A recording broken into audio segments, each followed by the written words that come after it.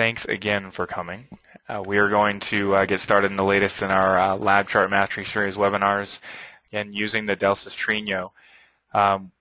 We are going to hopefully give you a good overview, as I said, and we're going to hopefully give you a good idea about how the thing works from a support standpoint and see if we can answer any questions you might have.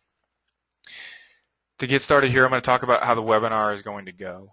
All the audio from the attendees will be muted, so I won't be able to hear you during the presentation. However, if you have any questions, you'll have the Go to Webinar toolbar in front of you. You'll be able to type in questions into the questions pane. I'll see those, and I'll be able to answer those at the end of the presentation. Once again, before we get started, as we always do, we want to talk about all the training offerings we have coming up. We have various LabChart training courses happening in Boston and Colorado Springs. You can see we have one in October, one in November, and one in December coming up. We may be adding a couple into the calendar as we go along, so check that out. But one of the things that we are offering, if you haven't been paying attention to what all of our courses we're offering a new course in December, on December 13th. It's Advanced LabChart Training Level 4. And that Level 4 course is going to be exclusively covering the most advanced features in LabChart, really customizing LabChart to fit your needs using things like arithmetic and macros. We'll be covering quite a few advanced examples of how customers have used LabChart in the past to do some pretty incredible things from a custom standpoint. So if you're interested in learning more about that, look out for that one. That's on December 13th in our Colorado Springs office. The other courses we have, LabChart Level 1, 2, and 3. We've been offering those for quite some time, but if you enjoy the webinar series, the LabChart training courses that we go through, both in Boston and Colorado Springs and occasionally in other locations as well, really cover those same features you watch in our webinar series, but with a hands-on, instructor-based platform that's really useful for you to find out, what you have in the system that you're using with PowerLab and get the most out of it that you can. So look at those on our events page. Also, be sure to follow us on our social networks. You'll find out more about the events that we're coming up with and the things that we're doing at 80 Instruments. So if you're interested in finding out more about what we're doing, check us out there, please. One more thing before we get started in the webinar, we're going to talk about the statement of intended use, and we always talk about this, and really all we like to say here is that 80 Instruments products are intended for research and teaching applications only, and in no way are 80 Instruments products intended to be used to diagnose, treat, or monitor a human subject. That being said, we do have equipment that is safe for human connection. One of those things we'll be talking about today is the Delsys Trigno system, but we also have 80 Instruments front ends that are certified for connection, both body protection and cardiac protection, depending on the front end. So when you're using those, we do have safety approvals for human connection. 80 Instruments products is also manufactured under a quality standard, and our quality management systems under ISO 9001. And the scope of that certification is design, manufacture, sale, and servicing of data recording instruments and software. So we do have the safety and quality management systems in place as well. So what we're going to talk about here in the webinar, get to the reason you all came here, we're going to talk about the Delsys Trigno system and how we use it with LabChart. The system's components, it is used. We're going to talk about all the system components and how they're used and how they fit together. We're going to talk about the installation and setup briefly, talk about the configuration utility and how we utilize that to get it running and get data into LabChart through the PowerLab. We'll talk about transmitter attachment and implementation and how that's done. We're going to record some data for you and show you an example of how that's done and show you LabChart setup and data analysis as well. A little bit about the system. It's very quick to set up. That's one of the things I was most impressed about when I first started using it. I got it up and running on my own computer in my office in about 5 minutes, and everything was working great. The system works on a patented parallel bar technology, and I'll show you what that means here in a minute for you in terms of recording and how that works. There's also a motion artifact suppression in the system as well. The transmission range for the system is 20 meters, which is quite a good distance. So it's especially good, this system, for exercise physiology type studies and things you need to have people moving around quite a bit. The transmitters can record EMG and XYZ position of the transmitter. We'll only really be talking about the EMG in depth today, but you can also record XYZ position of the transmitter as well. We also have an 8-hour use in the transmitters between charges, so that means that you can use this for quite a long time before you switch and have to do anything outside of actually recording data. So while I'm switching over here, I'm gonna pause the presentation for just 1 second while I switch over to my video here. And in this video, I'm showing all the different parts of the system here. So hopefully what you can see are the various parts and features, and I'm going to go through each of the parts here. I'm going to move the video a little bit just so we can focus on the Delsys system itself. So you should see that move here. The parts of the Delsys system is pretty straightforward. We have the base station here. The base station includes charging stations for up to 16 of the wireless transmitters, and you can see we have 3 of them charging currently here. It has on this side 3 connections. It has the connection to the PowerLab, which is what you see here. It has the power, and it has a USB connection to the computer. If I move the video back down here, we'll see the other parts. The other parts of the system we're using here include the adapter here. We have the Trigno adapter and the cables here going to the PowerLab, and of course we're recording with the PowerLab 35 series and getting the data through that. The next and final part of this is the transmitter itself. You can see the transmitter. It's quite light and a good size, and so using this is quite easy, and you know, the lightness of that makes the attachment quite stable. When I was using this on myself, it works very well. And what I've done here, simply by pulling it off, I just wanted to show you the parallel bars on the back. This is where we're connecting, and on the front you'll see an arrow here, and the arrow is going to note the direction in which you want to install this, or rather connect this to the subject.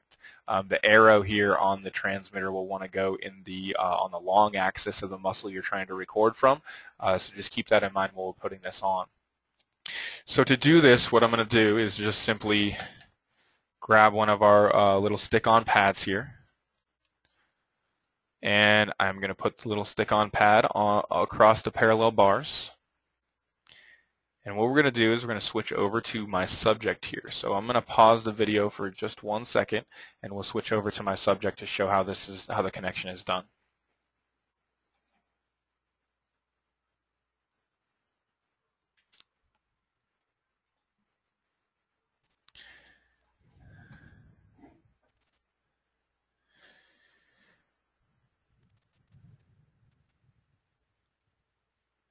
So if you take a look now, we should switch the video over, and we have Dave here helping me out. Dave already has one sensor connected to him, but we're going to do a couple of things to get the second set of sensors. So we have this sensor along one of the long axis of one of his tricep muscles, so we have a good connection there. And what we're going to use a simple alcohol swab to clean off the area on the bicep that we're going to connect the second transmitter. The second transmitter, we're just going to peel off the other side of the sticky little pad there and get that ready for connection to his arm.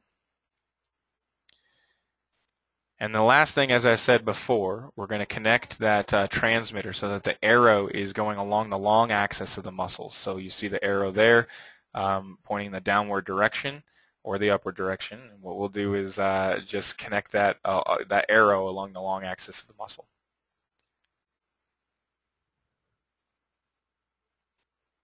Great. So we have that in place, and what we're going to do now is switch over to LabChart. And I've set up LabChart already for use here, and hopefully everything works the way I intended. If it doesn't, I'll just go back and change it because I set this up before we implanted everything. But we're going to click record here, and we're going to see if we can get some data from either of the transmitters. Now, you'll notice that nothing's coming in now. So what I need to do is I actually need to go and configure the Delsys system to get that up and running. So you can see here we have now the utility. The utility, I just created a shortcut on my desktop for that utility, so we're going to use that here. So what we need to do, one more step before we start recording data, is just simply pair those sensors. So once you've pulled them off of the base station, it's very easy to pair the sensors. All you have to do is click the button on the front because these are already paired. So we've got one of those, and it should be pairing here shortly. Number 3 is pairing, and number 4 should be pairing now. So those are already set up. Of course, if these weren't already paired, you can click the pair button here to get those up and running and paired. But once those are going, you can see, of course, the battery, the signal strength, which is great. And so you have a good feedback mechanism of how things are working there, and you can monitor how those batteries and the connection are doing as you're recording data. Once we have this up and running, it's just a simple matter of clicking the Start button. The Start button here is going to run the base station and tell the base station to send the signals to the PowerLab system. So once I've done that, now we're ready to record data. And I can switch over to LabChart and I can hit Start.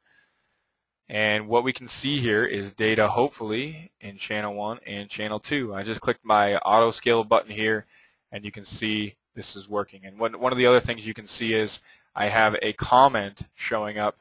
Of course, as I said, I set this up before we had data here, and you can see that my comments are going in all channels when we turn them on, and just one channel when we turn them off. But that's all right. So we have, and both comments say bicep off. That's the downfall of setting this up beforehand when you don't have any data. But that's all right. So as we see Dave here use his bicep, we see comments go in and mark when those are happening. And we also see activity in the tricep as well. As he goes predominantly using his bicep, you can see the activity get larger there, and as he predominantly uses his tricep, you can see the activity get larger in that area as well. So very easy to set up, and you can see it's very straightforward. So what I'm going to talk about here is some of the other features that we have going on here, and some of the cool things that we can see in the data. So the first thing you're going to notice is we have the raw data in channel 1 and channel 2. You can see it says bicep EMG here in channel 1, tricep EMG here in channel 2. There's only, if you're recording simply just EMG, the only real thing you need to set up in LabChart to get that up and running correctly is a units conversion to get the proper data coming from the Delsys system. And so what I mean by that is the only setup I did in this channel is to do a simple units conversion in both channel 1 and channel 2. That units conversion is showing me 0 volts equals 0 volts, and 1 volt or 1 millivolt equals 909 volts or millivolts. So what that tells us is it's a 909 times gain coming out of the system. So 1 volt equals 909 volts. And so as you can see here coming into the system, we have our EMG data and for our bicep and our tricep. The other thing we have here in each of the channels is a simple arithmetic calculation in channel 3 and channel 4. That arithmetic calculation is doing a simple root mean square. And you can see how this is set up to do that. The root mean square is very common, your rectification algorithm for doing an EMG like this. And the way it's done is we simply take, you can see this is bicep RMS here in channel 3.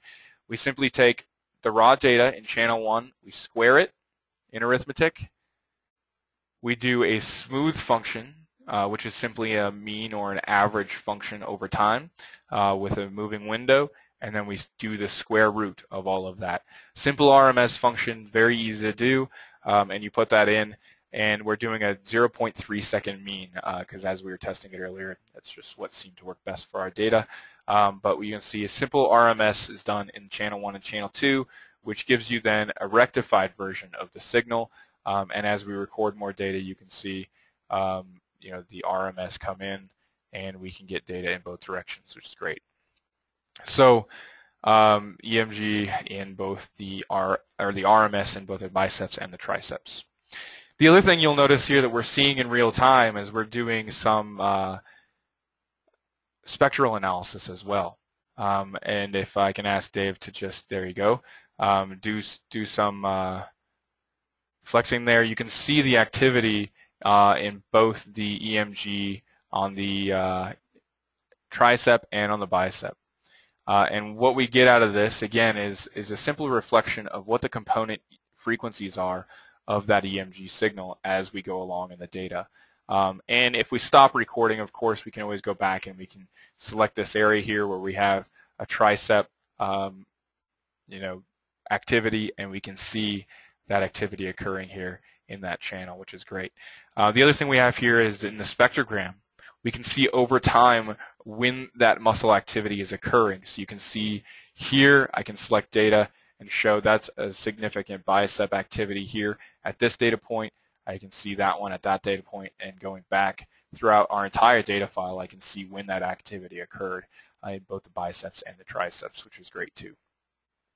So we've been recording video obviously this whole time. You've been watching us, so you can also record video during these exercises as well, and of course you can play that back. So we have this old data here. This is still our live demo, but if I click this button here and close the live demo, I'm going to open up the movie view, and the movie view is simply going to show us the old data or the old video along and synced with the data we've been recording. So if I click here, you can see our video updated to show us that time point.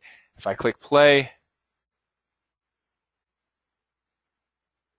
you can see, you can watch Dave do his thing there and give us some activity, and you can see the data and the video playing along at the same time. So it's a great asset to have when you're doing these types of exercises, to be able to record video and see what's happening when you see these EMG activity.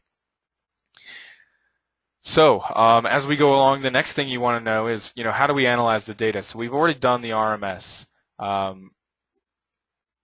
And what I'd like to do is take some of these comments that I've put in place. You can see this comment here showing us where the activity is occurring, and I'd like to do some data analysis on it. So you can see the activity, some bicep activity that I've marked with comments. You may be asking how I marked those automatically with comments. It's a very simple procedure in LabChart. So as we were recording data, I used Event Manager to simply put those comments in. Bicep, both of them say bicep off. I know one of them should say bicep on, that's all right. But the bicep activity, when we crossed a specific threshold, we added bicep on and bicep off. So what I'd like to do is just analyze some of this data, and I'll use just this area right here to analyze. I want to find out I want to find out two things about this data. First, what is the maximum RMS value during those events? And also, what is the median power frequency? So what's the frequency and what is the amplitude? So you can find out both about the overall activity, and you can also find out about the frequency analysis of that EMG signal if you're going to be doing some type of fatigue experiments as well. So to do that, it's a very simple procedure. I'm going to simply go to Commands, Multiple Add to Data Pad. I'm going to find data using comments within my current selection. I'm going to find comments containing bicep, and I'm going to select to the next comment containing bicep. And what I'm going to get out of this is simply 2 data points, or rather 3. Let's see what we get here. So we got that activity here. And so what you're seeing out of this is in this area and this area here especially, we're getting the RMS maximum value. So you can see that this event is larger than the one before it. And we also see the median power frequency. You can see the frequency is slightly lower in this event than it was in this event. So that's just a good overview of how we're going to utilize this in LabChart. We have, again, a very simple setup. You can see the only thing we really needed to do was utilize the Delsys Trigno utility here and get everything up and running. We can monitor the sensor information. We start the system by clicking Start. Once you've done that, really all you have to do to get things set up here is to do a simple units conversion and get things into the right format. And lastly, we want to do our RMS activity in another channel to give us the rectified version of that signal. Once we've done that, we can analyze this in many ways, including using the data pad to do it, which is what we've done here, and we've gotten some assessment of those two events. This can be done automatically if you put in comments like we've done here. So you can see overall it's a very simple solution. If you need to record EMG wirelessly, this system is set up to make it as easy as possible for you to do that. And of course you get all the great features in LabChart to go along with it to make your data analysis on the back end easy as well. So that's it for the presentation in terms of what we wanted to cover today. So what I'd like to do is see if there are any questions. I don't see any questions in here now. But if you do have any questions, let us know. We'll stay around for a few minutes and we'll see if we can address those for you. Otherwise, I want to thank everyone for coming, and we'll see you again next time.